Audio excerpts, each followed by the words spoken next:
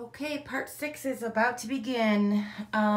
For this section, as you can see here, I installed the eaves on the edges of the house. I'm gonna work on my tower roof, and I'm gonna work on my railings. So my porch railing here, and then the other curved railing, the arched railing that goes up top. So let's get to work. Okay, so the tower roof is done. I painted it as, you know, I built it because I thought it'd be pretty hard to get inside and paint when it's all put together. So it's just the outside, you know, we need the shingles done. But here we go. Now this piece here, you have to trim the bottom section off to fit in this groove here. So I will do that at a later time, but I just wanted you to see that this is all set. And now we are going to work on our railing. So I did my first coat of the railing. I'm going to sand it.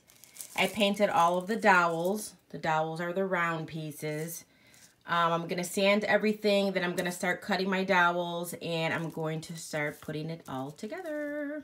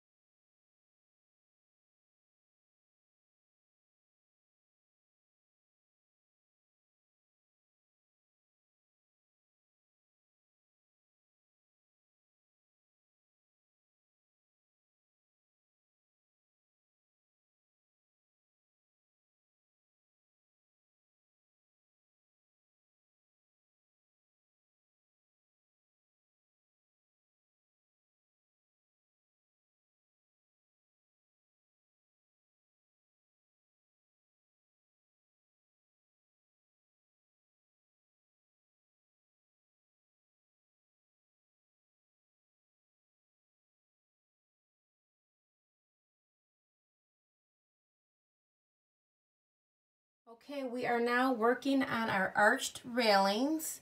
As you can see here, you have one on the bottom porch, and then you have one on the top porch. The one on the top porch has two of the strip wood pieces on it. I can't really tell on the bottom, and the instructions aren't very clear. So I'm just gonna kind of do what I do here. So these are for the arch rail. It's the square piece. The regular railing was kind of rounded here. So I'm gonna go ahead and paint these, let it dry for a few minutes, and then I'm gonna go ahead and start building these rails.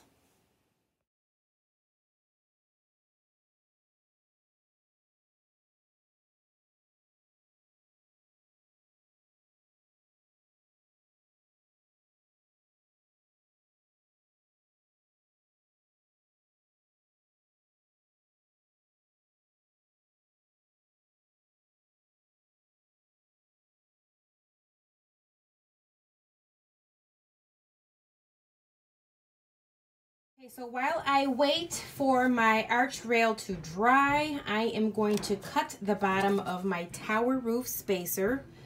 See that little line down there? I'm going to cut that off, and I'm going to stick it right here so that way it evens out and this little dip is no longer.